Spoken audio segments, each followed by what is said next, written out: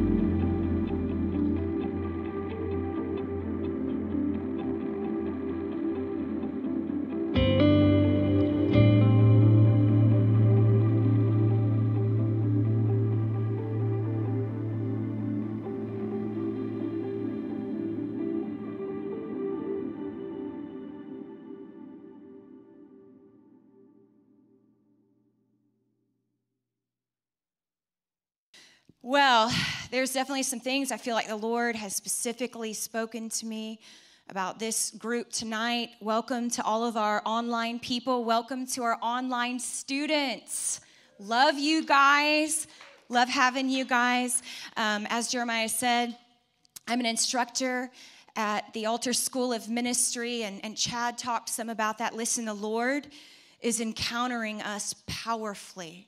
He is digging up some of the places inside of hearts. He's coming in with fresh truth and revelation. And as Chad was saying, that sometimes we can think, okay, well, I've got that and I've done this forever. I mean, we have people that are senior pastors, that are online students. We have people that are business owners. We have stay-at-home moms. We have just people all over the spectrum that have known the Lord for a long time. But here's what I believe. It's not just about, have I ever gone to a ministry school? We have people who have been in ministry schools and are coming. It's, what is the Lord doing? It's recognizing when God has a new season and he's breathing something new, and understanding there's fresh revelation and fresh manna in this new season.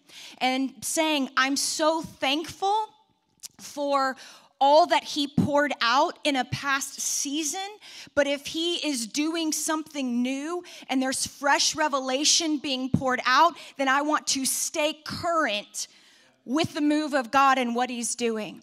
And so I just encourage you, if the Lord is moving on your heart some, you can see in your bulletin, we're going to have an open house. You can come hear more about that, hear some of the teaching, and see if that's something the Lord is calling you to. I just really want to thank and honor Jeremiah and Morgan.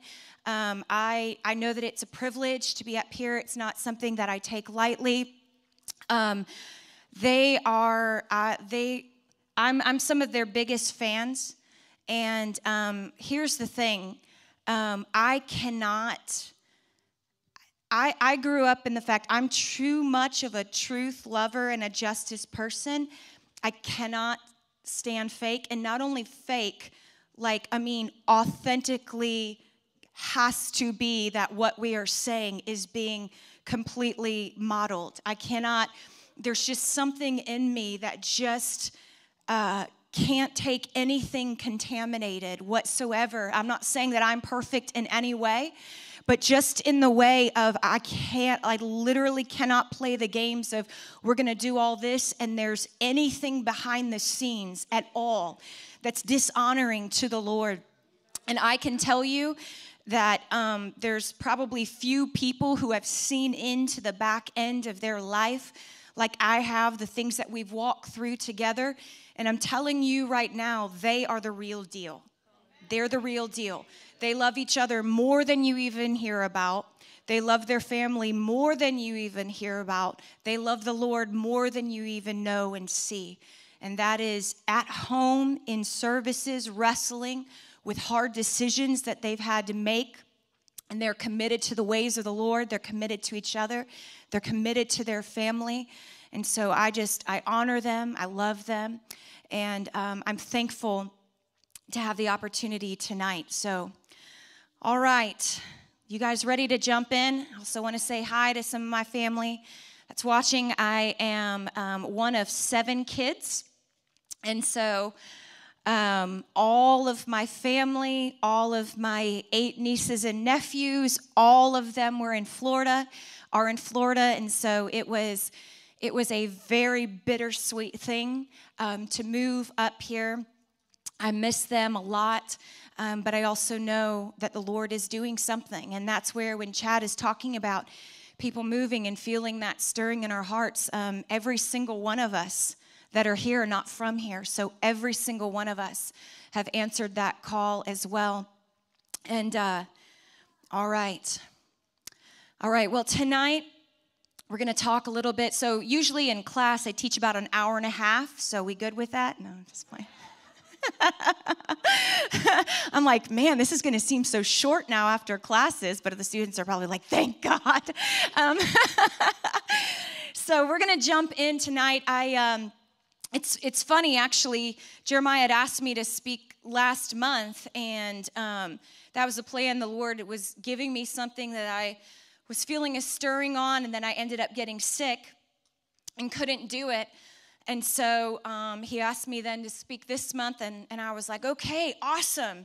I'm going to go back and start, what was in the boiler, I'll just go get that out and keep going. And the Lord was like, oh, no, that was so last month. Welcome to Prophetic Person's Life. to where you're like, I started working on something, so this will help me out as a little bit of a cheat sheet the next time. And the Lord was like, oh man, that was so September. It has nothing to do with right now. So as I began to seek the Lord, I felt that specifically the group here tonight, I felt like the Lord was saying, you're going to be speaking some to a remnant. And also beyond this, in wrestling a lot in prayer, as the Lord said, this is what I want you to share on, I found way more time. He was calling me actually to the place of prayer and fasting in this than just preparing the notes itself. And I felt like it was because the message that he was telling me, which is, I tell my students this, and then for some reason they don't believe me, but it's really simple. It's really simple. It's very, very, very simple. But I believe that the Lord is breathing a fresh revelation on very simple things. And as I was beginning to, type things out, I would literally have to stop in the middle of some of these things as I would feel a wrestle in the spirit. And I'd have to go get on my face and pray for a period of time as I felt that wrestle in the spirit where the Lord was talking about tilling the soil. And I felt like he was saying that when Tammy and Jeremiah and I, we always pray before these services earlier in the week. And as we were praying, he referenced that last night as the message that the Lord gave him. And as we were even praying, the Lord gave me the passage about the dry bones, but he gave it to me in a different way. It wasn't just prophesy to dry bones. It was more seeing there was a skeleton of the movement, but that the Lord wanted to bring the sinews and the flesh and the breath and just keep bringing things to add on to it and bringing it into the fullness of what the Lord wanted. And so as I was praying into this, I felt like the Lord was saying, the wrestle that you're feeling in prayer isn't just speaking only to the people in here and online, but it's speaking into a movement of things that I want to interject and the pieces that I'm continuing to bring alongside, because we know in part right now, and the Lord has set a lot of foundation, but there's more and more and more that he's wanting to inject and bring about until it comes into the fullness of what he's desiring. Amen? So tonight we're going to be talking about the coming baptism of love. So you got grace last night, and you're getting love tonight. What is this? I thought this was the altar global. What in the world? And so we're going to be talking a little bit about this. And like I said, it's something very simplistic. But I felt like the Lord was very much like, this has to be a foundational part of an end time movement, or we've missed the whole thing. If we get everything else, it almost sounds like a passage of scripture. If we get everything else, 1 Corinthians 13, if we speak with the tongues of men and angels, we get the Holy Spirit encounters, we give our lives to the flames, to the poor. If we get everything else and miss this foundational piece, we actually miss the whole thing. And it's so simple. We'll hit some things tonight, but there's so many different reasons of why that this loses the foundation. And so many times we don't even realize sometimes there's an aversion to it because of how it's being distorted and polluted. Jeremiah hit that last night with grace. We're going to hit that some tonight with love. Sometimes we think it's so simple and we want to, we get sucked up in a movement sometimes of the most mysterious is the most spiritual, and we're just going to get rid of those, whatever things that anyone can do that. That's not really, it's the people who God super loves who gets all of these crazy big things up here, and there's so many reasons. And so my hope tonight is not to give something that is actually that profound, but it's to ask the Holy Spirit to breathe a revelation in our hearts again on something that is so simple, so that we're not like Jesus coming as a baby in a manger. We're not so offended with the simplicity of God that we end up missing the entire point altogether. Amen. So my students know I love the Holy Spirit. We just went through an entire session of Jesus's introduction to the person of the Holy Spirit in John 14 and John 16. I love him, and there's literally nothing we can do tonight. We can say things and be intellectually stimulated, but our hearts cannot be moved tonight without the person of the Holy Spirit breathing upon us tonight. Amen? So can we just put our hands out in a receiving posture before the Lord for a moment?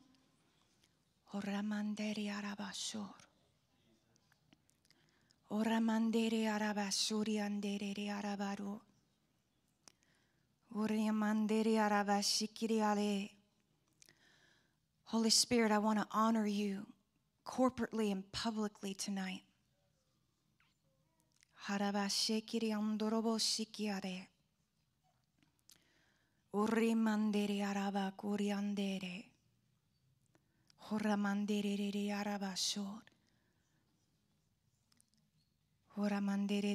So right now I'm asking that you would move in a deeper way in our hearts right now.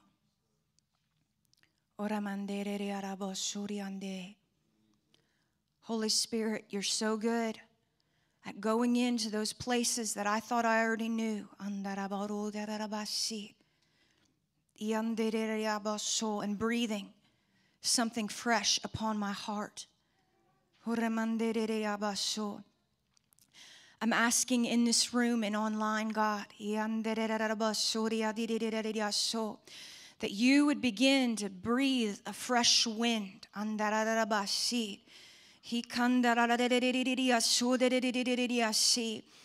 asking that every distraction would be removed. I'm asking that Jesus would be honored and glorified in this place. I'm asking for a spirit of wisdom and revelation in the knowledge of you to be released all throughout this room and the airwaves in Jesus' name. We honor you tonight, Holy Spirit. We give you full permission and authority. You run the show. You do what you want to do. You veered where you want to veer. You call what you want to call. You speak what you want to speak. And you sing what you want to sing. It's your place tonight. We will go where you want to go. We honor you as the leader and the shepherd tonight. We thank you in Jesus' name. Amen. All right, so I want to build just a little foundation before we hit on where we're going to end up landing on tonight, which is the coming baptism of love. I want to lay a little foundation beforehand of why we're talking about this and why this matters. I feel like sometimes if we just jump into it, then it just feels like that same old thing. So though there are so many things that are important and matter in our walk, we find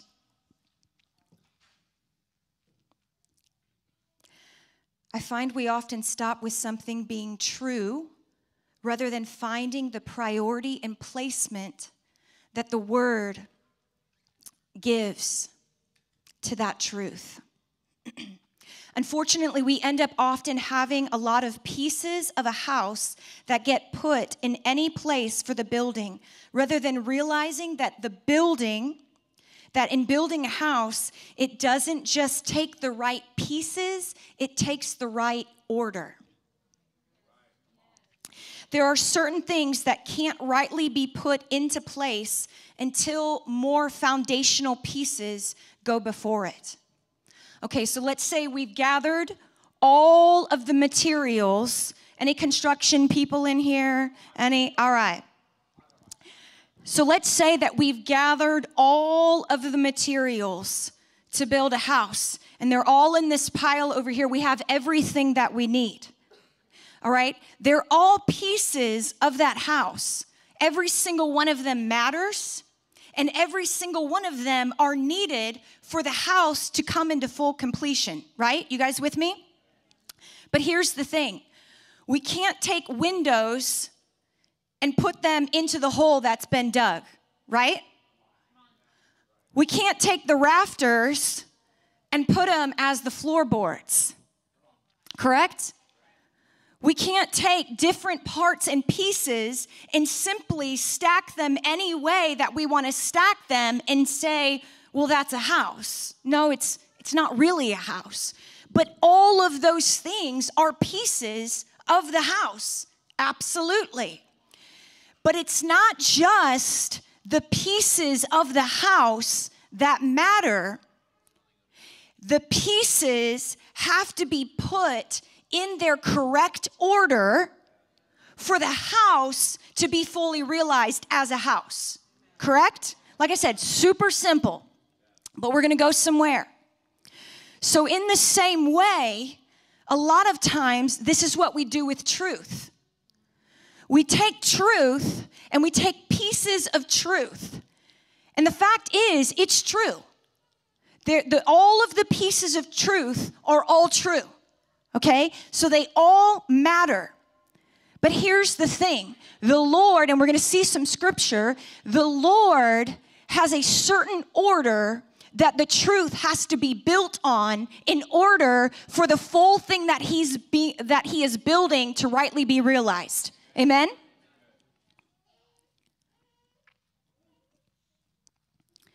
You often, therefore, have many in conservative movements that will never move on from the foundation to see the entire house completed. However, you also then have those, a lot of times in the charismatic movement, that tend to love all of the trimmings without a huge concern for the foundation and the blueprint as to why each piece must be laid. Okay, I talk a lot about this. So Jeremiah was talking about ditches last night. My students know I love giving the radical middle of, okay, we love to call this out, but guys, that's why I love speaking to a remnant. It's easy for us to call out what we're not, but typically the Lord is a little less interested in that, and He's a little more interested on awesome, but where is that in you, in me, right? So yeah, man, this denomination and this and that and all that, and they just won't move on from the foundation. And yes, the Lord wants to do more. But then sometimes on another side of things, we're so concerned with all of the trimmings and all of these kinds of things that it's not even putting the foundation and the blueprints rightly in place. Amen? Are we okay tonight to just agree to allow the Holy Spirit, however He wants to step on our toes, that He can step on our toes? Listen, let me at least encourage you with this. There is no one in this room, let me just tell you, there is no one in this room, however much the Lord steps on your toes tonight, there is no one in this room that will have their toes stepped on more than the Lord stepped on my toes to become this message tonight. Amen? Is that encouraging? I don't get to just prepare something. I literally have to go through as much of it as anybody else does. And so we're going to jump in and let Him do what He wants to do. When it comes to the subject of the end times and end time messengers, we can be the chief offenders of this. Just like a house is not enough to know, just like a house, it's not enough to know a truth. You have to know the order in which to lay. The Word of God, in a sense, gives different priority to different truths in the sense that certain truths cannot accurately be applied without first establishing the truths that go before it. Like I said, I know it's simple, but we're going somewhere. You guys still with me? All right.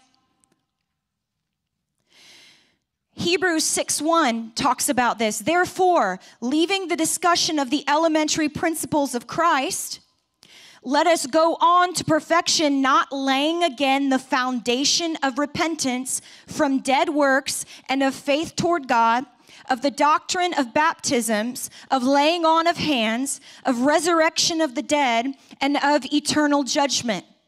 All right, so in this passage and then this next one, 1 Corinthians 3:11, it says, "For no one can lay any foundation other than the one already laid, which is Jesus Christ."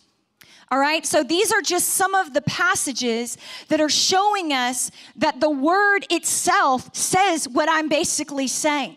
It's saying, listen, there is a foundation, and then there are other truths beyond that. Like I said, sometimes in the charismatic we get, yeah, beyond that. Yes, Paul was saying we need to move on to some away from just the elementary, but it's because there was the assumption that all of the elementary things were already laid. And then Paul says this about Jesus. I've told my students before that Paul says, I'm going to come in. So Paul writes 2/3 of the New Testament and comes in with all of the epistles and all of this, right? He comes in with all of these things, but he's saying right here, no one can lay any foundation other than the one already laid, which is Jesus Christ. So we hold Paul in high respect and regard, just like we should. But even he, out of his own mouth, is saying, even with all the truth I'm giving you, the assumption is all the truth that Jesus has laid down is already the foundation of your life. And now you're taking what I'm talking about and you're building on top of the foundation of Jesus. Amen? So the word, I'm just trying to be clear. It's important to me not just to say things, but for you to see it in the word of where we're going.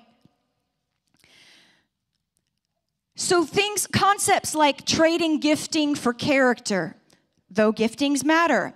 Prioritizing the gifts over the fruit, though the gifts are good things. These are all examples that we are familiar with when it comes to people not properly building on the correct foundation. Again, gifts matter. All of those things are good, but we understand, going back to this, that there is a proper order. When we talk about the last days, we often talk about major points of it that matter, but do we really get to the foundation of what matters first? Because the Bible instructs this. Listen, I encourage us, don't just take truth, see how the Bible builds the truth. There is a definite priority when you read through the word. It's not God likes this truth and he doesn't like that one. It's all truth and it's all Jesus.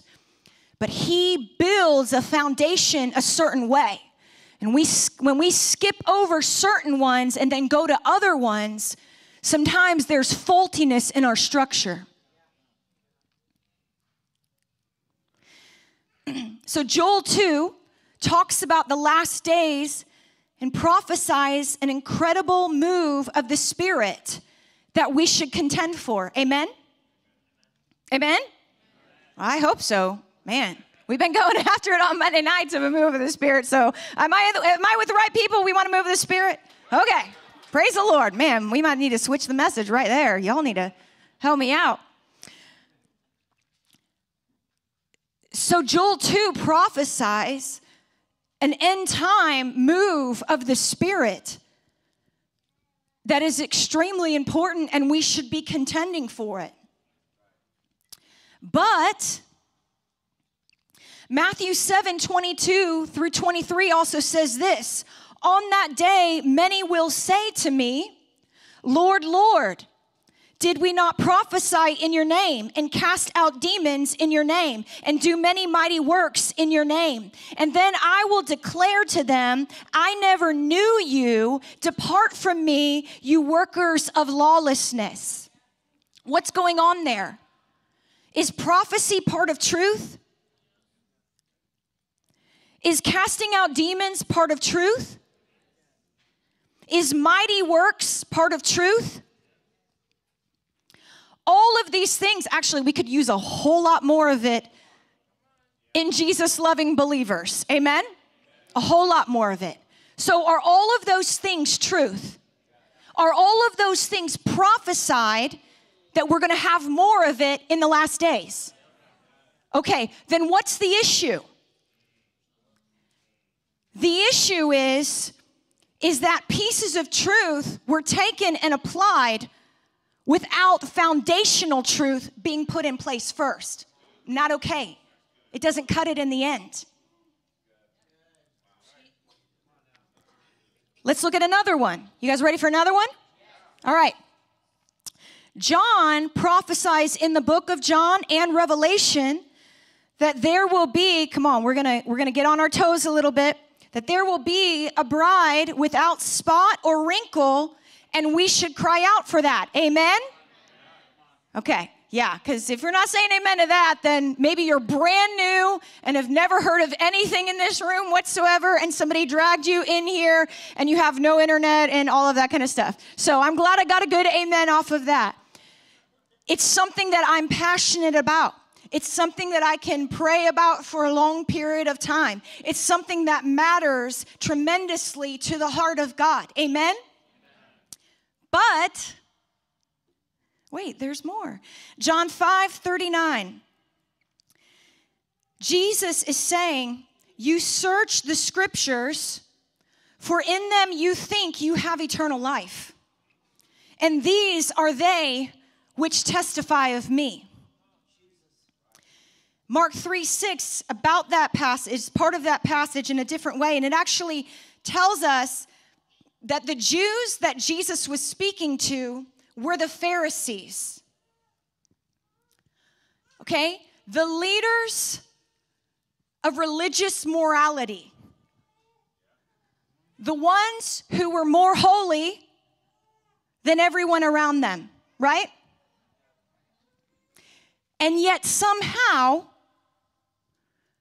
they are the moral standard of the day, the holiest people around, and yet somehow Jesus says to them, you search the scriptures, you're doing all the rules, just right. For in them you think you have eternal life.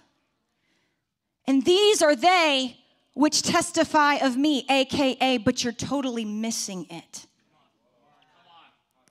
You're missing the foundation of the whole thing. Does holiness matter? Yeah. The word says without it, we don't see God. It matters. This is not about pitting one thing against another. I hear that a lot in messages, like in order to make my message sound more important, I'm going to diminish truths of the Bible. That's not what this is. This is every aspect of that house is needed, but the Lord is clear of the way that that house needs to be built. And in this, he is talking to the moral leaders following all the rules of the day and saying, you're searching all of the holy things, and yet you've completely missed it. Them, not us. Not us, them.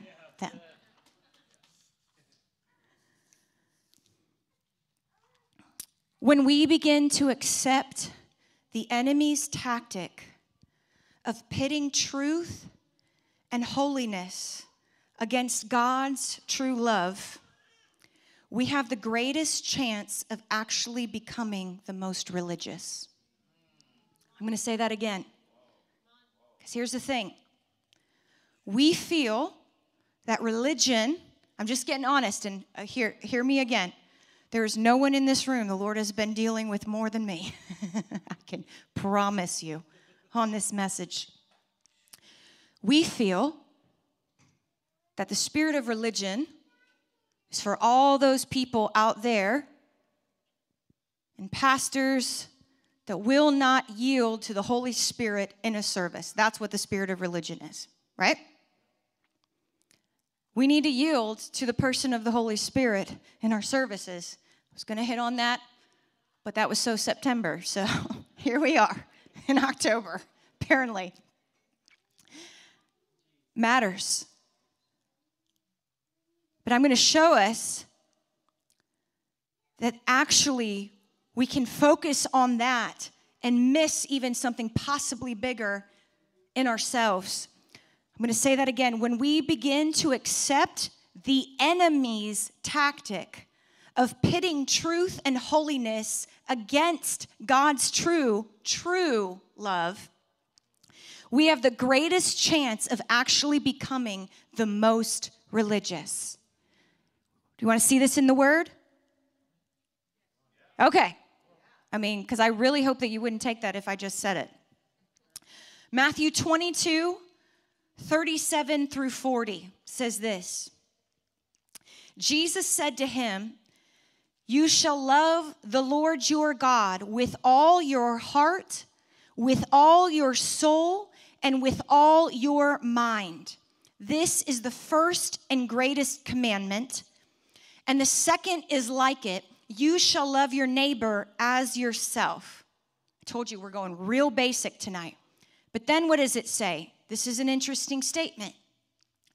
On these two commandments hang all the law and the prophets. Okay, let's pause there for a second. Let's pause on this verse. This is step one that's going to show us this. So we understand the two commandments. We can all quote them. First and second commandment, greatest commandment, all of that kind of stuff, okay? So Jesus is saying, and if you look at even how the 10 commandments are broken down, you'll see the first ones talk about our relationship with God, and the second ones talk about our relationship with people, right? Again, we're getting simple, but we're going to go somewhere. So he's saying all of the law and prophets, okay, all of the Spirit and holiness, right, hangs on these two things, right? Okay, next verse. 1 John 4:19. We love him because why? All right, again, I know these are our Sunday school verses. I already know this. Let's get into the deep things of God. We love him because he first loves us. Here's the issue. When we allow the enemy to pit truth against the love of God, we can become the greatest offenders in the area of the spirit of religion. Because all of our holiness hangs on loving the Lord with all of our heart, soul, mind, and strength. However, we are told that we actually cannot love him in that way unless we receive his love. You seeing that?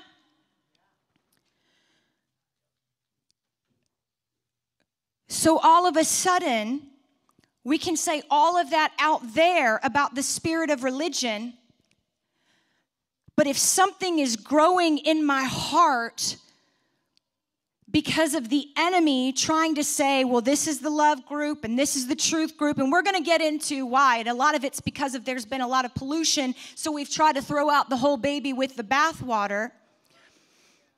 But when we don't recognize the devices of the enemy, so we start standing against the very nature and the person of God, we actually more so fall into the spirit of religion, because the entire matter of holiness surrounds loving the Lord our God with all our heart, soul, mind, and strength, yet we cannot even love him 1 ounce unless we first allow him to pour his love into us, with which we love him back. Meaning this, not being able to adequately receive the love of God causes me to possibly be the chief offender of the spirit of religion. How we doing? I'm not mad. I get a little fired up. Yes, people desperately need to allow the Spirit to move, but an equal, if not greater, offender of operating in religion are those of us who are not deeply rooted in God's love for us, where everything flows from that place, foundation. Jesus said that all the law is fulfilled on these 2 commandments. 1 John says we love him because he first loved us. The foundation of the end time bride is not, again, please hear me, there's no pitting against, okay? We're making sure to go under maybe what we already have set well and go into some of the faulty places and shore those up, amen? So hear me, I love, probably a couple of the things that I love most is the move of the Spirit and holiness. But I'm talking to a remnant tonight that also loves the move of the Spirit and holiness, amen? So I'm worried about our hearts and us in here. Because let me tell you this, a long time ago the Lord told me when I thought me and Jesus would just, exactly what Chad said, I was like, man, the church just stinks. Me and Jesus are going to go ahead and save the world. My 22-year-old self, you know. Yeah, I got my tail kicked a little bit. Amen. Hallelujah. And so the Lord said to me, Sarah, you need to go to the root, because I'm a big, like, just show me. I don't need tons of people. I'm like, show me where changing that will change the most. That's what I care about. That's it. And the Lord's like, I designed the entire church to be the solution. And if the church begins to become who she is called to be, it is the answer for all of the rest. So that's how I preach. I'm worried about us. Yes, affect the culture, all of that. But if the Lord rocks us the way he wants and gets us into the place, it will automatically flow out of that. Amen? So the foundation of the end time bride is not simply holiness. The foundation of the end time bride, listen to this, is lovesickness from which holiness overflows, because it then jealously removes everything that hinders love.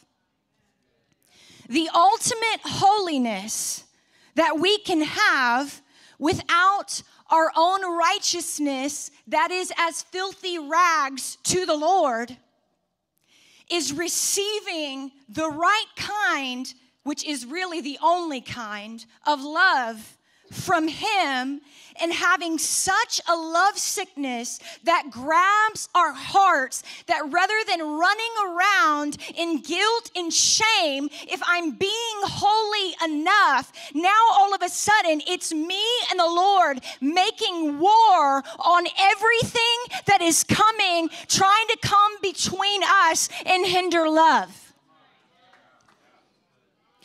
Man, I feel the Holy Ghost for some marriages in here. I feel the Holy Ghost for some marriages in here. That some people are like on opposite sides. Your issues are this and your issues are this, because that's the way they do it with the Lord. Come on, we need to get honest in here. Or otherwise we're just coming to another service. That's the way we do it to the Lord, is we're on opposite sides and trying to strive enough to be good enough, instead of realizing that because of repentance, if I actually truly repent, that godly sorrow leads to repentance, and the fruit of which is life. That if I've actually repented, that it's God right here and him and I, Mike Bickle says this, making war on our sin together, because now all of a sudden we're in communion and everything that hinders love is the enemy. Welcome to holiness rooted in love. And I feel the Holy Ghost for some marriages in here. That some people are standing on opposite sides, trying to yell to the other person what's wrong with them. And the Lord is saying, you need to learn how I partner with you so that you can do that together, so that the two of you can finally see the tactics of the enemy that you're not wrestling with flesh and blood, but principality and power, get on the same side and begin getting rid of everything that hinders love. I feel the Holy Ghost on that. All right. Holy Spirit, just pray for a second in the Holy Spirit. Just for a moment. God, I'm asking right now. For those in this room or online, God, I am asking, Lord, that just as Elijah asked, that the servant's eyes would be open to more than the natural. I'm asking that you would open spiritual eyes in some of the marriages right now. That they would see into the spirit realm of the enemy's tactics against their marriage. That they thought that they were just fighting with the other person. But you would show where the enemy has been fighting and raging, trying to convince them it's just natural things with each other. And I'm asking, Lord, that you would open the eyes. And Father, that you would start to bring marriages together to war against the enemy in their marriages and in their families. God, I'm asking that you would give them some gumption again to get up and kick the enemy out of their marriage, out of their home. God, I'm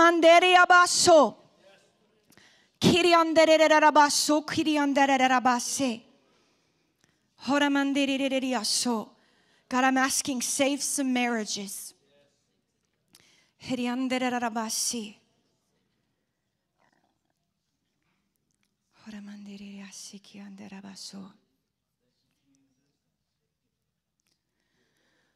Oh. Thank you, God.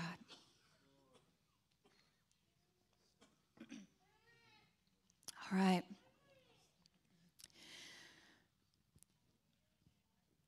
So we're finding, as an end-time bride, receiving his love that brings the love sickness, from which holiness overflows because it then jealously removes everything that hinders love.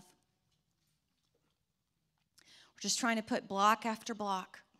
Our primary goal is not simply to become blameless. Listen to this. Mankind was blameless in the garden. Right? Before Genesis 3, mankind was blameless in the garden. But they were not yet perfected in love.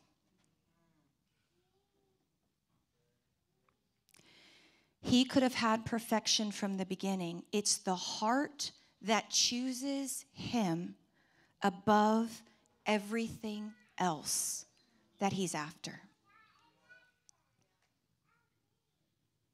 If the only thing, we're not pitting, if the only thing that he wanted was just blamelessness, only that, it's what he wants, but he wants it stacked on the right thing.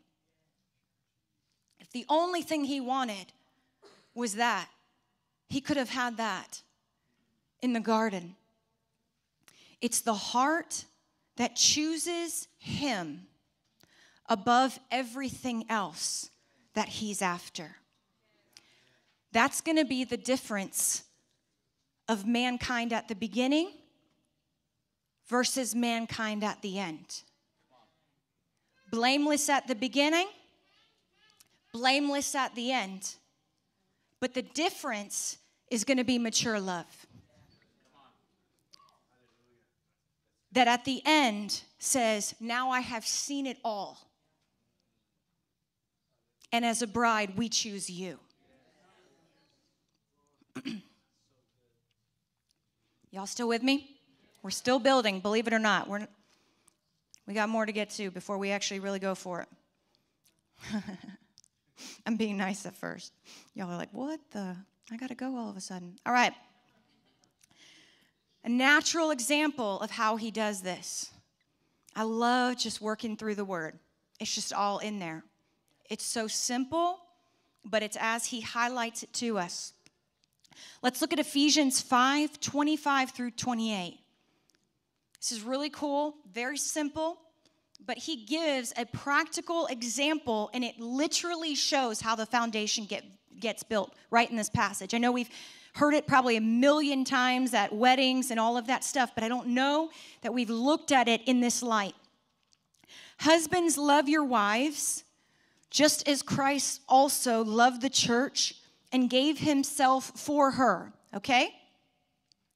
That he might sanctify and cleanse her with the washing of water by the word, that he might present her to himself a glorious church, not having spot or wrinkle or any such thing, but that she should be holy and without blemish. Then goes back to it. So husbands ought to love their wives as their own body. He who loves his wife loves himself. Interesting. Do you see how the Holy Spirit through Paul gives, literally, we just skip to whatever part is our favorite. We have a bent. That's how we read the word, and if we go through and highlight the word, and go through where we've highlighted the word, most likely we will see we have gained the most revelation around the 3 or 4 aspects of God that we like the best. I mean, it's human nature. We like 3 or 4 the best. And most of the time, the sudden revelation we get usually are around those passages and verses, and it's typically because that's where our hearts are most open for the Holy Spirit to speak to us about it. Okay, too much. All right. Y'all pray for my students, okay? So usually it's kind of whatever. So if we're the holiness people, then yes, he's going to get that spot and wrinkle and blemish out, and amen. That's part of it. But I think it's so beautiful because he gives such a practical thing, but he literally gives it in the steps in order that it has to be and how he expects it to be. Not to pick on it, but can I just mention for a second, husbands, the Lord is giving, and this would go for wives too, but this is specifically just in this passage addressing the husbands. The Lord is giving the building block of how change is supposed to come into the home. My wife has this issue. My wife has that issue. If my wife would just change this issue. If my wife would just change that issue. But the Lord shows the husband how he deals with his own bride. Now, he's after holiness and blameless in the bride, but he does not go to her first demanding the holiness and the blamelessness. What does he say? Super simple. Husbands, love your wives. Just as Christ also loved the church and gave himself for her. Foundation laid. That, or you can say so that. Okay, so that word right there is showing us if the first part doesn't happen, you can just not even move on. Because these next parts aren't happening really until this foundational piece happens. Now, it's Jesus talking about his bride and how he deals, but married couples, it's Jesus literally saying, I'm going to give you, we can say men or women, but specifically he's addressing husbands here. Man, I feel the Holy Ghost on this one too. He's addressing husbands here and saying, even though I'm God and I'm perfect, so I legitimately have a reason to expect blamelessness from my bride, even I don't start with blamelessness, demanding it. Even I start with the foundation of loving her and giving myself for her, and through that place, that he might present her to himself a glorious church, not having spot or wrinkle or any such thing, but that, again, now that was another part. Now we're stepping into the last part. She should be holy and without blemish. And it's amazing. Out of all of that, what does he highlight? So husbands ought to love their own wives as their own body. He who loves his wife loves himself. Jesus is laying a picture here, and he says, this is the way that I do it with my bride. Men, I'm letting you in on something. But he is showing us the correct order of relationship with him. He's like, do I want you blameless and holy in the end? Oh, absolutely. But I have a plan. I have a plan. And this is why, and I understand. Listen, I understand because I get aversions to things that get polluted. So this is why the enemy has been slightly successful in some of the holiness movement to create an aversion to love, because we know what the end goal of love is supposed to be. Amen? Legitimate. If the end goal does not lead to that place, then there is a reason why we feel a resistance in ourselves, right? But listen, what it doesn't mean is all of a sudden that we therefore toss out the foundations that Jesus laid, which Paul says those happen and nothing else gets built on it.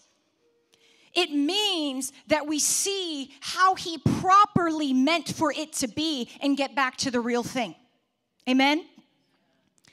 When I was preparing, I heard the Lord say, and I wrote this down, I am looking for a people who receive my love and desperately long for me, not from a place of them frantically spinning their wheels to try and love me harder. Anyone ever felt that? But from a place of truly being baptized in my love. We ready to jump in now to the baptism of love? As I mentioned, I believe that the enemy has calculated a specific tactic, causing part of the church to so accept such a culturally distorted definition of love and call it God's love, that it has allowed him to cause the other part of the church, man, I can't stand his ways. This is the same thing we just talked about in marriage, right?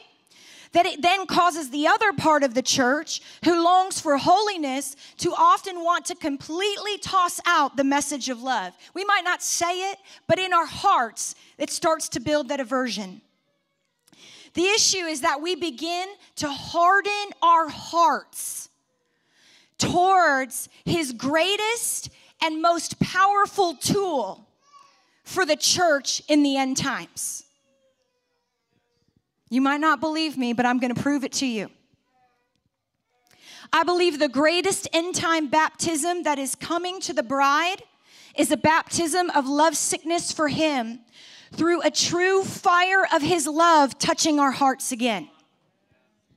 See, we've built this up to, this is the main thrust of it. But I felt like if we just talked about this right at the beginning, instead of exposing the enemy's tactics and biblically seeing how the Lord put this in place, if we heard this right away, check out. Nope.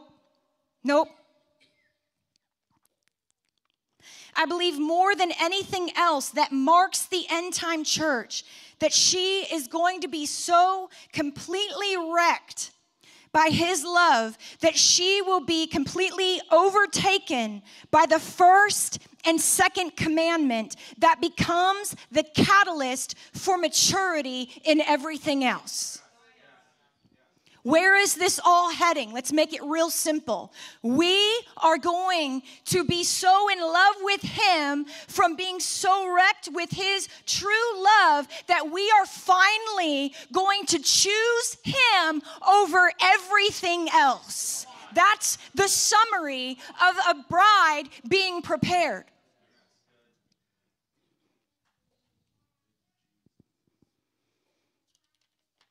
Am I going to lose some of y'all if I hit Song of Solomon? Well, Holy Ghost help. Song of Solomon 5, 4 through 8. This is a picture. I believe that there are parts of Song of Solomon, that it's a journey that basically shows, I know there's a natural interpretation. Some of you guys are like, whoa, you just lost me. I taught some of this to the students, and they like pick up the notes coming in, and they're like, oh my gosh, have you lost your mind? And I'm like, no. So, well, maybe, but at least not in that area. Maybe on something else. But I believe that outside of a natural interpretation, that there is a spiritual reflection moving through the Song of Solomon that's basically showing from our immature state into our fully mature state in love, ready for the return of the bridegroom. So we're going to look at a few of those passages because I believe that some of these are the ones that actually prophesy a love that is coming that the church has actually never seen before. And if we can get gripped by the love that the Lord says that is coming to grip our hearts, then it will allow all the facades and all of the fake and all of those things to be put away. It'll rightly establish the foundation back in our hearts and prepare us to walk the path of being a bride that's ready to choose Him above everything else. Amen? So let's look at one of these passages. Song of Solomon 5, 4 through 8. My beloved put his hand by the latch of the door, coming near her heart, and my heart yearned for him. I arose to open for my beloved, and my hands dripped with myrrh, my fingers with liquid myrrh on the handles of the lock. I opened for my beloved, but my beloved had turned away and was gone. My heart leapt up when he spoke. I sought him, but I could not find him. I called him, but he gave me no answer. The watchmen who went about the city found me. Listen to this. They struck me. They wounded me. The keepers of the wall, church leadership, took my veil away from me. I charge you, O daughters of Jerusalem. This is her response. She literally, and I'm jumping ahead of myself, but going through even and listening to, as Mike Bickle, somebody that I don't know that there's anyone who has studied this more and gone into interpretations as the Bible interprets it and gone through this stuff. And he says that this represents the people on the walls and the watchmen, the keepers of the walls it would represent our church leaders. She literally goes through all of this abuse, all of these things. And what is her response? I charge you, O daughters of Jerusalem, if you find my beloved, that you tell him I am lovesick. We have cheapened. No. We have allowed the enemy to so cheapen the love of God that though it's the very thing that cultivates holiness in our life, it's caused another section of the church to want to completely reject it.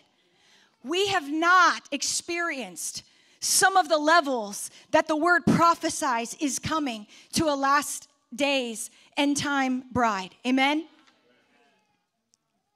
And listen, when that happens, as a side note, in 5:9, the response of the people around her, they are so shocked that this is their response. How is your beloved better than others, most beautiful of women? How is your beloved better than others, so you charge us so? Okay, I know some people are like, you just totally lost me. It's all right. She comes to find the greatest obedience from a place of longing. Now, this isn't the beginning. There's another time where he tries to call her up, and she's like, that's too scary. I'm not going there. It's a whole journey she goes through. No, that's too much. I'm staying in my comfort zone. She says, turn away from me. Turn away. Okay? And he's got to mature. She goes through some hard times. At this point, he comes near her, and she doesn't reject him. She starts going after him, and he withdraws to mature her and allow her to come after him not just instantaneously satisfying in the moment. It's part of the maturing process. Anyone ever felt that before? It's part of our maturing process. And in it, she's in obedience, but she finds, it's amazing, the first time she loves him, but she's very immature in the love. So guess what? She's immature in the love, and she doesn't obey the call. But here, she grows into a place of love sickness, because earlier he starts pouring the way he sees her over her, his love over her. And as he does, it so captures her heart that even when he pulls away and she's abused by church leadership and everything goes wrong, it doesn't deter her. Because she's lovesick, and the love sickness pulls her into radical obedience.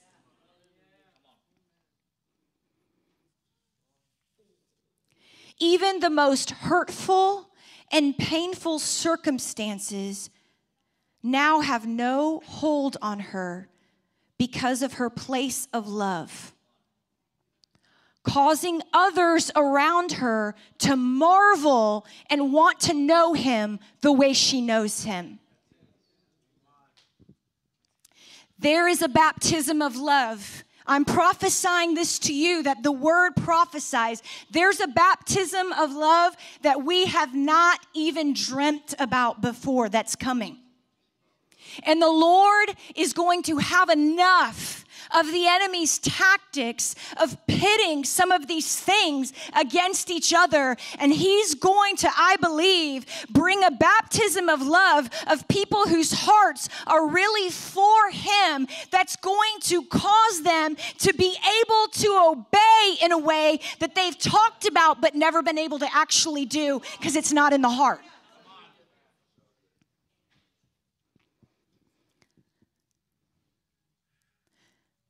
Song of Solomon 8:5. Who is this? I'm telling you guys, there is a prophecy in this book of an end time love that we have not seen that's coming.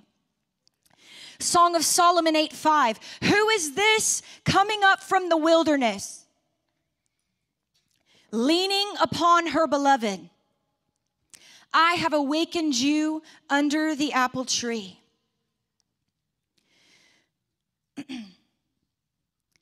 The longing is meant to produce a leaning that brings an awakening. Who is this coming up from the wilderness, leaning on her beloved? I awakened you under the apple tree. We're getting to the end of the book, where she's getting mature in love. She's just gone through the big test of the wilderness because of the longing that we read about before. She hit it. First disobedience, then love sickness, into more radical obedience, then fully into the wilderness, love sickness,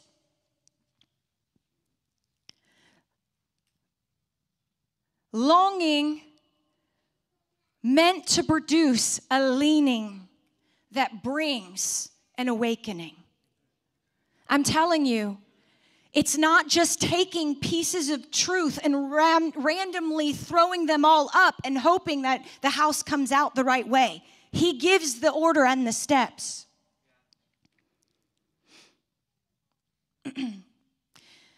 The end of Song of Solomon prophesies a baptism of God's love that brings a depth of the power of the Spirit that we, as the people of God, have yet to see. This passage that I'm about to finish with is one that the Lord has gripped my heart with for years. Tammy, you and the team can come up. Has gripped my heart with for years, and I don't have understanding on it yet, but it has just gnawed at my spirit for a long time. It literally was the passage that started taking me into this journey of exposing the tactics of the enemy that, wait a second, he's pitting what God has joined together. And Jeremiah mentioned this last night. We were saying it over marriages just a little bit ago. What God has joined together, the enemy is trying to pit against each other so that they're on opposite sides yelling at each other instead of they were never meant to be separated in the first place. And when I started seeing this passage, it was the very thing that began to put a wrestle in me that said, we're missing something. Something is missing in our understanding of love. And this is what it really is. And we're going to read this passage in a second. I'm getting ahead of myself, but this is what it really is. It's that what we did is we allowed the culture to take over the definition of love and then began to fight against love itself, but the culture should have never have been the one to define it in the first place. The Lord said to me at one point, Sarah, it's fine to come against something that needs to happen sometimes, but the most powerful way to come against something, this is what the Lord said to me, is not actually to just directly go against it. It's to find the way the thing was meant to be in the first place and be it, and then allow people to be drawn to it. So he's told me, you have a natural thing in you to reject something when it's not the way that it was meant to be. But the Lord said, but in your life, what I'm going to do more so than not is I'm going to cause you to dig for the way that the thing was meant to be. And instead of always yelling against what the world has made it, who is going to find the way that I created it to be and begin to then show that to the world so there's actually power in it. So when I began to see this and look at it, something began to be bothered in my spirit. And for years, I've been asking the Lord and praying into it. And this is what I believe that the Lord wants to inject into us in this room, but even into an end time movement that I'm like, Lord, I have not seen this in all of these ways that we're fighting against things. Meanwhile, your word prophesies that there is a type of love that we've never seen before. And Father, I'm asking as we're standing against the culture that there would also be a people that would become obsessed with the things that you're obsessed with, finding the way that you meant for them to be in the first place. And so we can actually get this thing moving instead of just yelling at each other all the time. Am I the only one? Listen, I did that when I was younger, just yelled all the time about things until I was like, the problem with that is yeah, I can get mouthy with stuff, but the problem that it is I also actually love fruit and efficiency, and it drives me nuts when something just goes in circles and never actually gets anywhere. I'm like, well, then I might as well shut up. The Lord that might be offensive to people. Lord told me when I was complaining about the church all the time in my 20s, he said, yeah, you see something wrong with the church? And I'm like, oh, yeah. Let me give you my list, because God needs me to tell him. He needs my help with that. So I did. I was helping him out. And he was like, He's like, so does the world. And this might be offensive to you, but I know he loves me, so it's okay. He said, why don't you shut up until you can do something about it?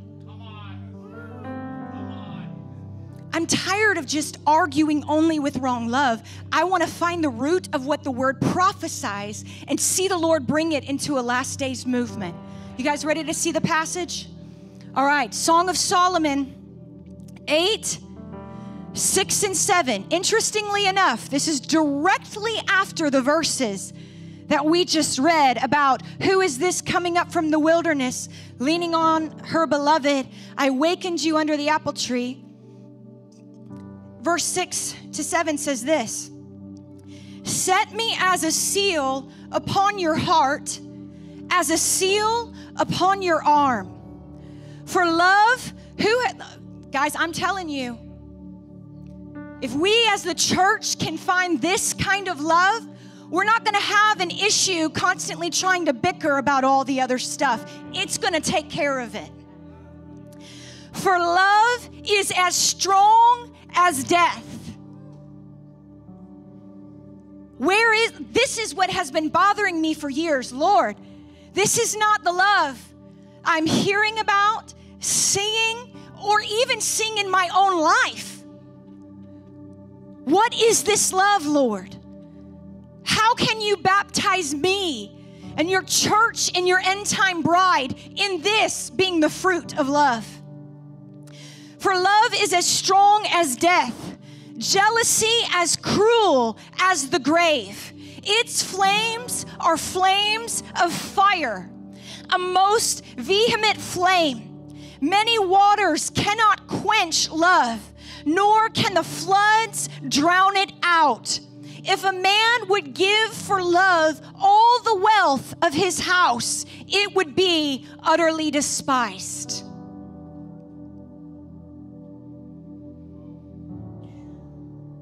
We're trying to fight evil, and amen. We're trying to do all that. We're trying to get people holy. We're trying to all this kind of stuff.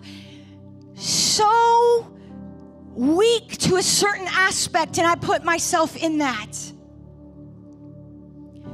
Meanwhile, fighting, sometimes even in our own hearts, not realizing it, against love, because we've gone ahead and accepted that whatever the world says it is.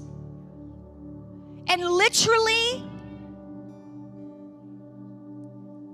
allowing the enemy to move in his tactics, because he knows that an end-time church that gets baptized in the true reality of what love is will be able to literally overcome death.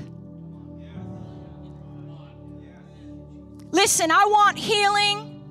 I want the Lord to move in signs and wonders. I want all of those things. But where is this love?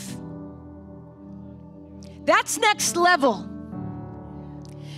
The Lord has been speaking to me for several years that there is a revelation of this love spoken of in the Word that the church has yet to know that He is bringing.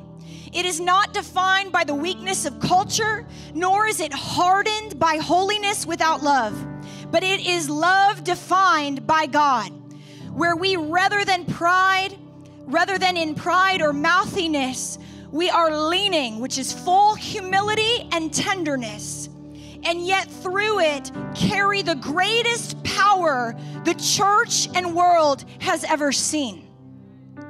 Able to completely stomp out the greatest powers of darkness and evil. Can we put that verse back up there? Leave it there a second. We're just gonna let's just leave it up there.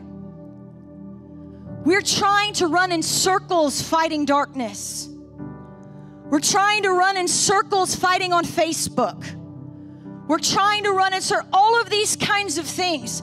And I'm telling you, this is the end of the book, and it's prophesying that she's gonna come out with a tenderness, with a humility, with a love. We don't want to do that because we feel like we're just cowering to everything. Guys, we got to start thinking the way that God thinks. Our weakness, His strength, not our bootstraps. We're trying to do all of these things, running in circles, feeling good that we've said something and nothing's happening. Can we just get honest? Nothing's happening. Nothing's changing. It's really not doing anything. Nobody changed their minds because of everything that we said.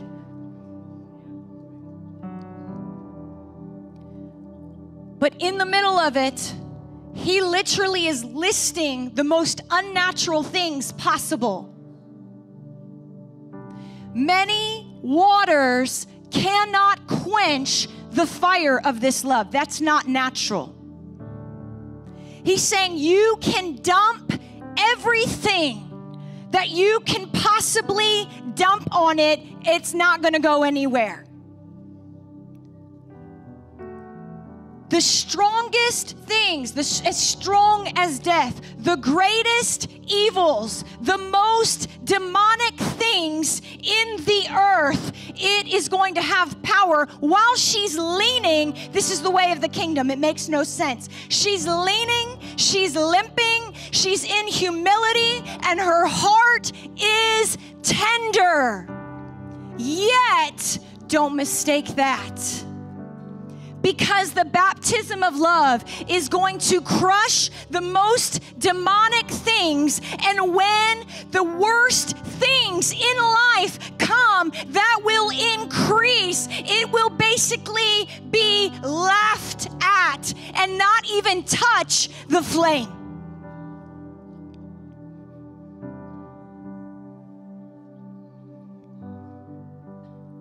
This is the greatest marking of the end time bride. This is the baptism the Lord is longing to pour out that will produce holiness and the power of the Spirit that is unrivaled to stand in the difficulty to come. If you've ever been in the place of serious breaking, you quickly realize, regardless of my discipline, regardless of my ability to pick myself up by my own bootstraps, I can't do it. There's a reason why we're supposed to be going through this right now. We're supposed to be learning. Learning. Tenderness and humility, so that an inexplicable fire of His love can baptize us to where we may look weak to the world, but death is being crushed. Every demonic and evil thing has no chance. And everything that can beat us, every wave and every ounce of water that comes to quench it, doesn't even touch it.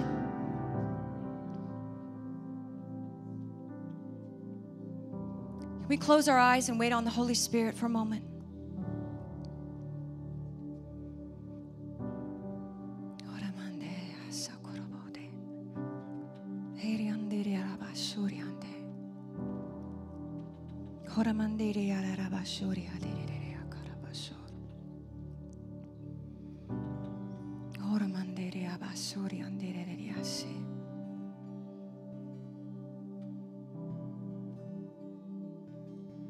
Listen, there's a love that the Lord is wanting to bring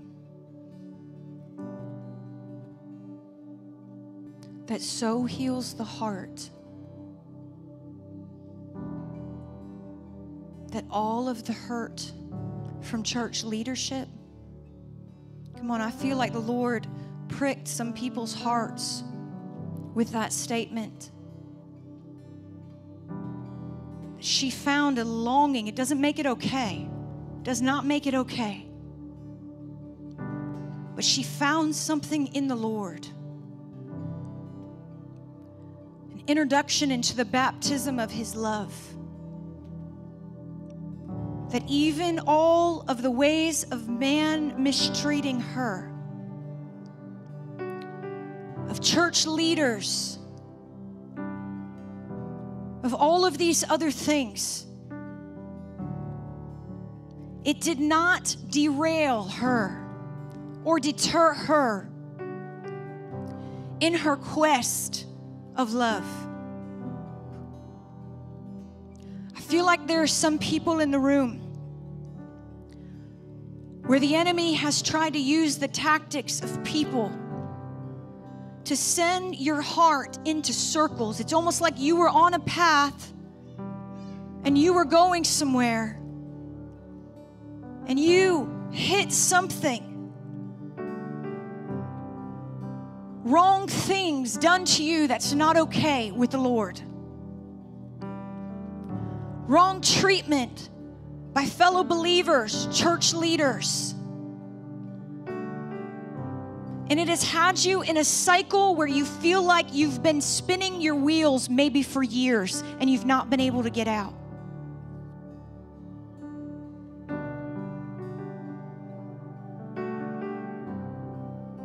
If that's you and you feel like the Lord's tugging on your heart, would you stand online? If that's you, would you begin to tune in and pray into the Spirit for a moment?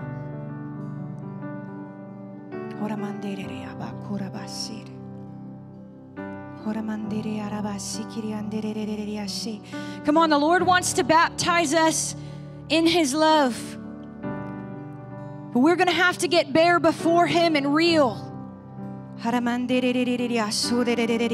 we want to get out of the games, out of the circles, out of the... We've got to come from behind the leaves and trees in Genesis. Hiding and acting like putting the leaves over those places of shame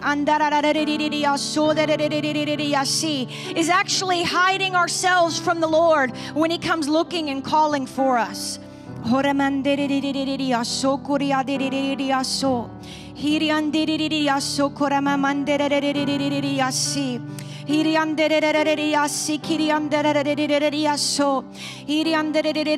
If there's somebody around you, would you just reach out your hand towards them?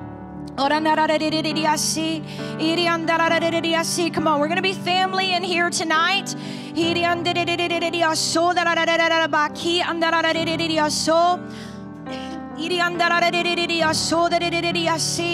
If it's appropriate or you feel led, you can put a hand on them.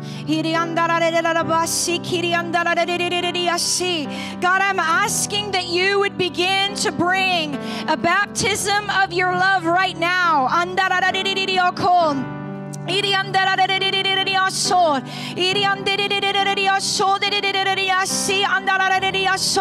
I feel like the Lord is saying to some people, it wasn't okay.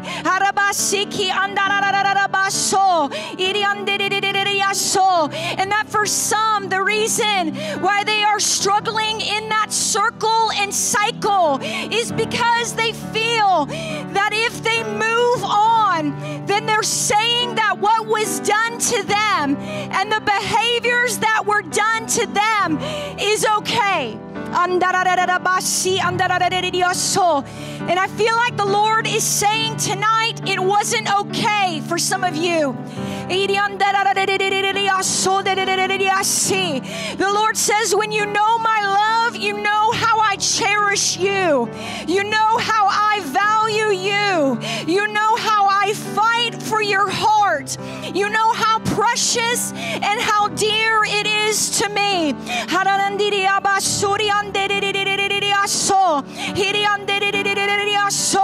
But the Lord says, I have something even greater for you than hanging on to the pain that makes you feel like it wasn't okay. That there is a baptism of my love that sets you free and brings you into a level of joy and life like you've never known before.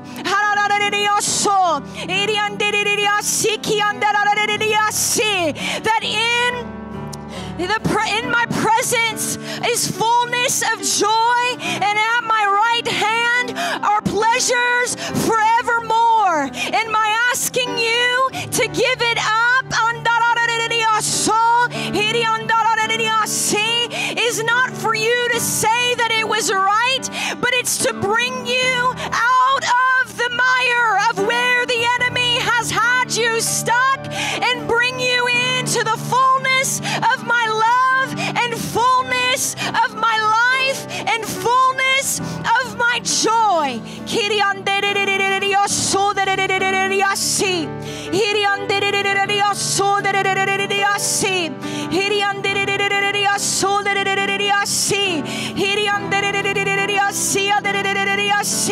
Listen, as the Holy Spirit begins to move on you, give you strength and comfort your heart and coax you and woo you into His love. I want you to genuinely in your heart release, release, release, release. Let's do it right now. If you feel the Holy Spirit on that, begin to, whether you need to speak it out loud, if you're in your living room, go ahead and begin to even say it out loud and begin to release it to the Lord.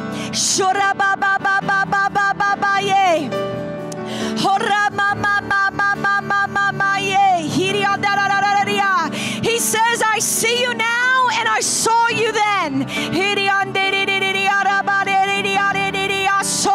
And I didn't do it to you, but I'm coming for you.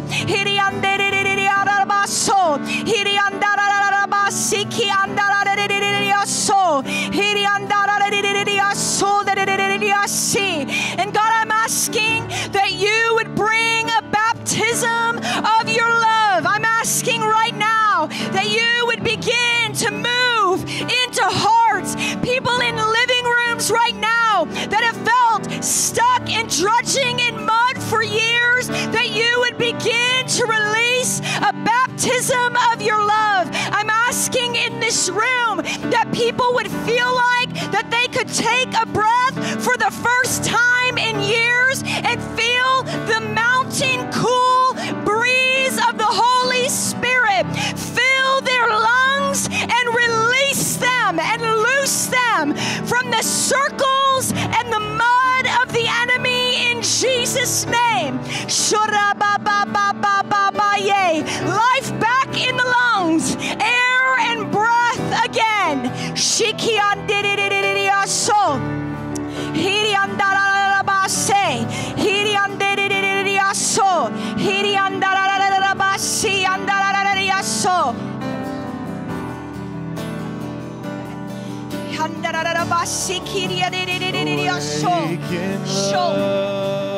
Come on.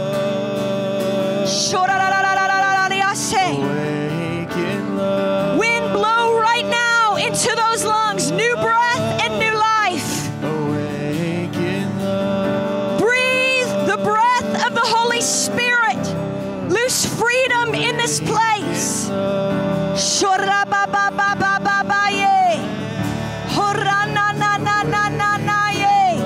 Yes, yes. Some of you feeling like something's coming off your chest. Feeling like suddenly it's become easier to breathe in your lungs. Right now, loose the Holy Spirit.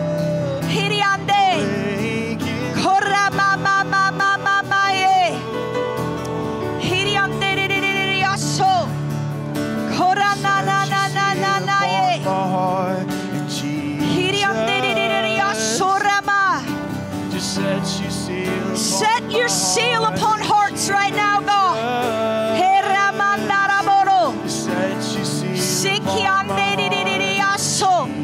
Right now, God, set your seal. Yes, come on. Chains are coming off of some people. Come on. There's nothing that compares to His love. There is no death that can overcome His love. Hey, you may have tried everything else. Hey, but you haven't tried the baptism of His love that crushes the death of the enemy. Hey, Siki andarabaso. Shiki andarabasiki arabaso. Hiri andeririaso. Yeah. Soramandere araba. Shoramanderiasi. Horabasi. Man, I feel something powerful going on with some people. I mean, I feel like some people are literally going to be waking up tomorrow feeling physically in their lungs like they can breathe freer than they've ever breathed in years since before a certain instance. Haramande. Release it. Release it. Release it. Loose it. Let the bridegroom king come in and minister to that heart. Let him care for it. Let him bring the baptism of his love. As the Lord continues to minister to some people on that, I felt something else that the Holy Spirit was asking some people to respond to, maybe even more than the first. I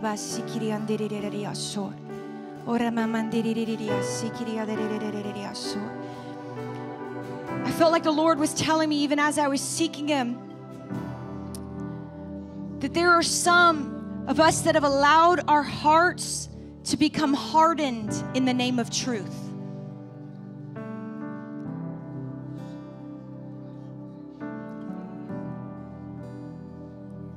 That there are some that we've allowed our heart to become hardened in the name of standing for truth. Leaning on her beloved was what led to the baptism of this kind of love. And I felt like the Lord said, I need to tenderize the soil of some hearts again. It doesn't mean we don't love Him. It doesn't mean that we're not passionate and zealous for who He is. And we want His things first. And all of those things, well-meaning. But we didn't realize in the process that our hearts have actually grown hardened, which is an aversion to the baptism of His love. So I'm asking in here, online, if that's you that's saying, I know that I love Him, but whether it's the darkness of the enemy that I feel I've been fighting, or the waves of things in life hitting me over and over, and I know that my heart has gotten a certain amount of hardness in it. I'm not as tender anymore. I can feel, just close our eyes for a moment. That you would say, I can feel that the tenderness that was once there, it's not as tender anymore. There's some jadedness in certain areas. There's some hardness where I used to be softer and more tender. Even being a little harsher towards people, and all of a sudden I realize I'm not quite as tender towards the Lord. Again, it doesn't mean we don't love Him. We may have felt very zealous for Him. But the Lord cares about what seems small to us, because He says, you don't realize how much tenderness matters to me. It's the whole reason I put her in the wilderness, so she would learn to lean. Humility and tenderness. She would learn to lean. Because when she was in that place, I was able to bring a baptism of my love. If that's you, if you feel my heart isn't as tender as it once was, there's some jadedness, there's some hardness that has come for whatever reason, would you stand? Come on again, let's get real before the Lord. Let's get real before Him. Sometimes it's even easier. Again, this is not me. I'm not even opening my eyes. I have no idea who's standing or not right now. I'm just talking what I'm feeling in my spirit. Sometimes it's easier to stand up for things that people have done to ourselves than it is for some of the small things of the heart that were meant in zeal for Him.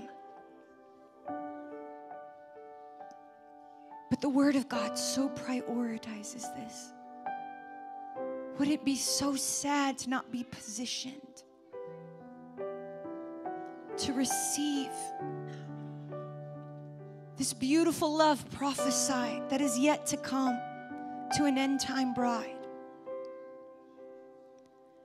Because over time and situations, there's a small hardness that's begun to creep into our hearts.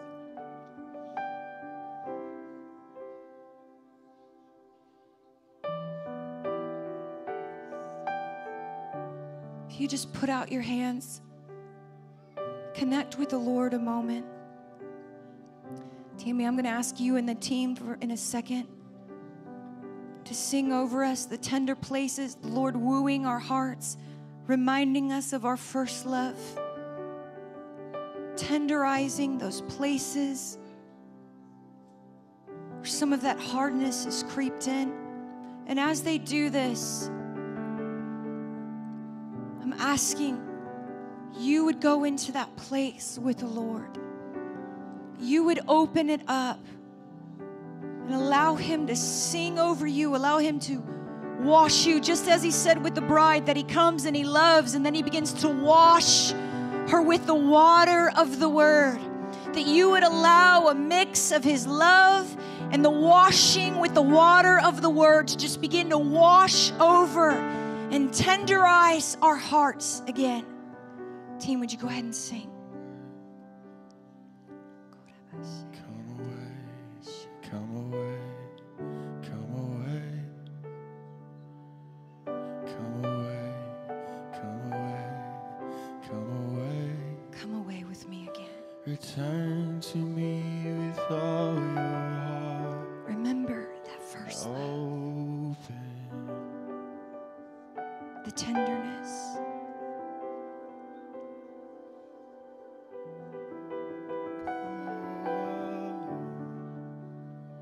Come away, come away.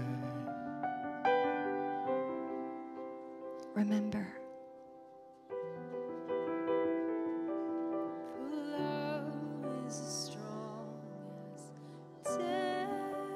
I have more for you. Jealousy demanding as the grave. Let it all go. Many waters cannot quench this love, nor can rivers drown it. Come to tenderness again. I have loved you with a violent flame. Let me woo your heart. Come away, come away, come away. Will you go with me? And over the mountains, Remember my gentleness. valley, over the mountains. Let me wash again over you. Will you come with me? You will be leaning on me in the end. If you come away with me, learn of my love. There's more. You'll come up leaning on me. You'll come up leaning. Tender yourself again to me. Let the hardness of life wash away. Let the harshness of circumstances wash off. Open up again. Open to me again. Receive me. Receive my love. I don't want anyone else. I don't need anything else. Yes. You are my one. Can we sing this to the Lord You together? are my one. I don't want anyone else.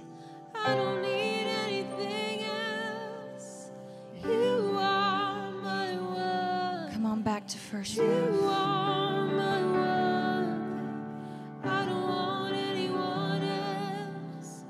I don't need anything else.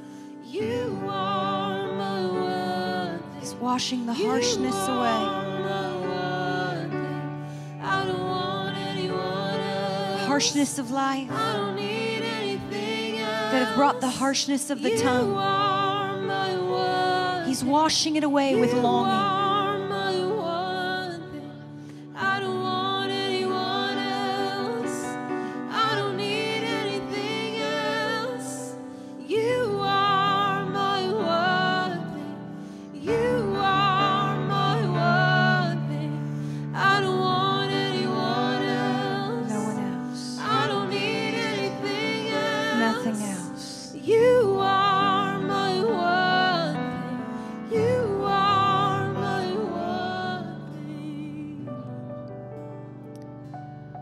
God, I'm asking tonight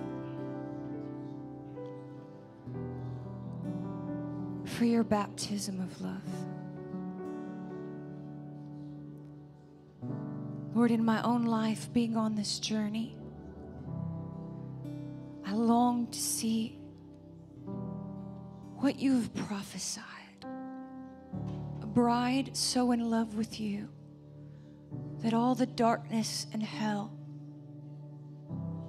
all the circumstances of life, literally can't even get her caught up in all other things. But that in the very pursuit of love, all of those things get squashed at the end. This is the baptism that you have for your bride, that brings the holiness and the move of the Spirit that your word prophesies. God, we ask in this room tonight and in this movement, baptize us with your love.